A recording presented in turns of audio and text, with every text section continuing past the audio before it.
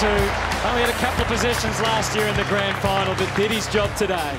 Well, Sammy is a premiership player. He's one of the best clubmen. Loves to organise the footy trip every year. He's just one of those guys that everyone loves, and he's always got a beaming smile. There it is, the perfect spoil. Beauty.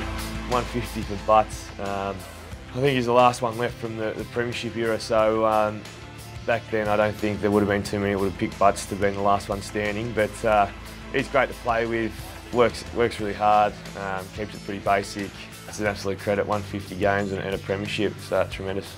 Butler should mark, he does, got away from Campbell, Sam Butler from 40 metres out, first goal in AFL, good stuff young fella, great goal. He's had so many injuries, but to be able to bounce back a better player after each one of them is, you know, just a credit to the work rate that he's got. Barry Hall, he's got Richards free, took too long. Butsy, a great clubman.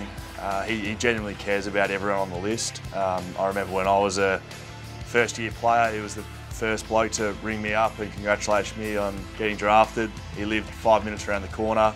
I texted him one day to see if he wanted to go to the movies. It was kind of like a date. I was a bit embarrassed texting him, and he texted back, "Who's this?" It wasn't great, but from there, friendships blossomed. He's been a good teammate to me, but everyone else as well. With a soccer background, he's really good on his left and right foot, so you know, he always says that post-football he's going to give a crack, the A-League a crack, so it'll be interesting to see how he goes with that. Oh, that's magnificent. Sweet, wasn't it?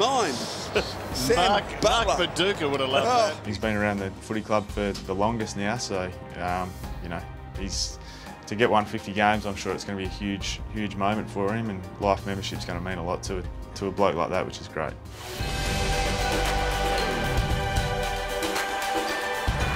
Wellingham, back cracks. And has the crack, and that could be a time turner. Great player, hard at it. I love watching him play and playing with him.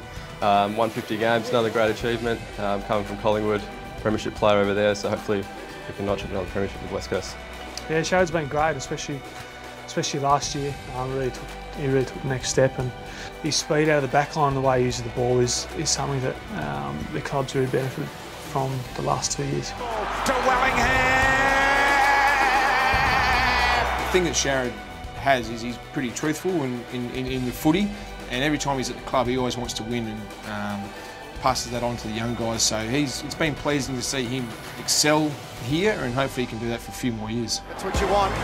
Somehow Sharrod's aloofness works in his favour as a backman. He seems to get things done with not a care in the world, and he'll just pop out of a pack and come flying through and do a couple of spins.